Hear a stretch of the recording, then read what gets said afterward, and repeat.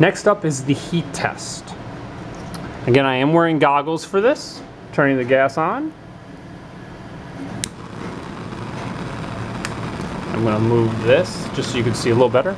Again, Ionic number 1. I'm going to be putting some on the edge of this tiny little spatula, and we'll kind of see what happens.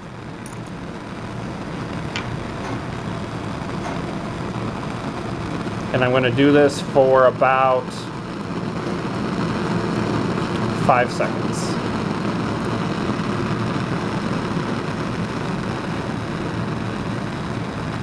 And again, I apologize for it probably not zooming in.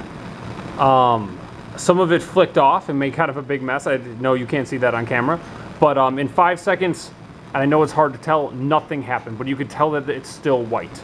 Nothing happened. It did not melt. It did not burn. Ionic number 2.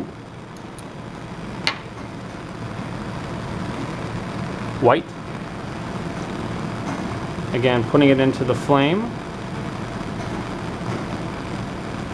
About 5 seconds.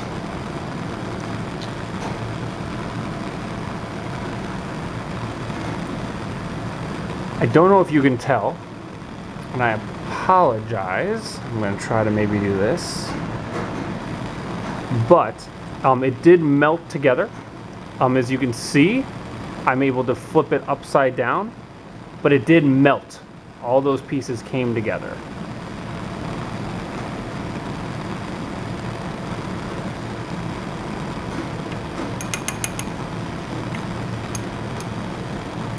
And I'm going to take it out so I can show you at the end of the video exactly what it looked like. Again, that was Ionic number 2.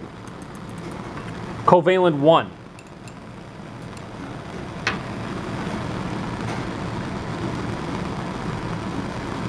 Oh. Covalent 1 caught on fire, and as you can tell from the black, burned. Burned. Covalent number 2. I also smell kind of a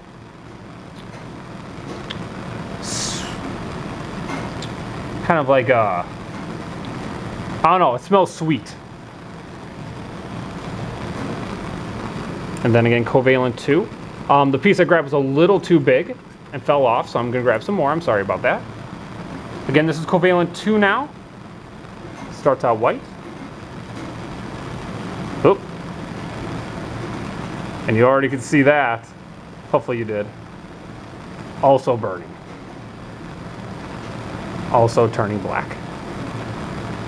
And that is the conclusion of the test. So Ionic 1 didn't do anything. Ionic 2 melted. Made this block. Again, kind of just to show that it's one big piece. Just going to move it.